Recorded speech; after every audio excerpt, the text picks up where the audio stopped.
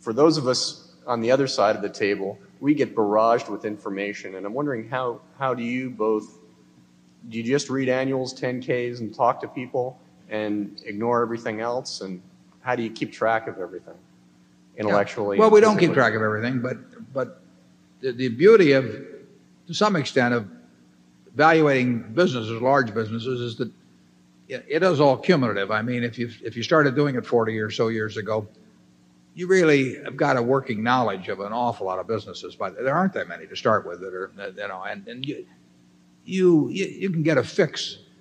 What are there, 75 maybe or so important industries, and you'll get to understand how they operate, and you don't have to start over again every day, and you don't have to consult a computer for it or anything like that. So it has the advantage of accumulation of useful information over time, and you just add the incremental bit at some point. Why did we decide to buy Coca-Cola in 1988? Well, it may have been just a couple small incremental bits of information, but that came into a mass that had been accumulated over decades, and it's a great business that way. It's why we like businesses that don't change too much, because the past is useful to us. Charlie? I can't add a thing to that. Mr. Munger, I am intrigued by your marshalling of the Commodore and Aristotle to support your points. Very few of today's money managers would or could do that. Could you elaborate on what role a study of history of civilization plays in developing a sound investment philosophy? Thanks. Well, I don't want to praise Aristotle too much. He was the one who thought that women had a different number of teeth from men and never looked in his wife's mouth. Maybe his wife did.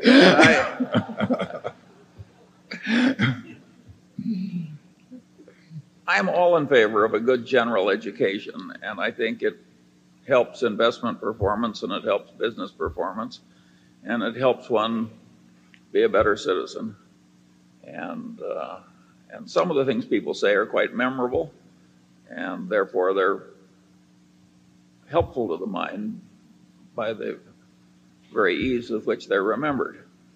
And I think you'd be surprised how many bright investment professionals could talk a lot about Aristotle or even people I can't stand, like Hegel.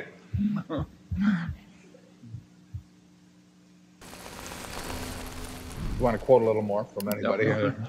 Reinforce your... Oh, one of my favorite quotations in the whole world is from Einstein. He says, everything should be made as simple as possible, but no more simple. And I think that describes the reality that we all face. Charlie's favorite, though, is Ben Franklin. That's probably true, isn't it, Charlie? Yeah. We get more from Ben than anybody else. Keep thy shop and it will keep thee, that sort of thing. I mean, we're loaded with that stuff. 3 removes are as good as a fire. It's hard for an empty sack to stand upright. That's the Bible around Berkshire. Yeah. I once heard Warren say, the reason I'm so financially conservative is I don't want to find out how badly I might behave if I were stretched. I think we better cut him off here.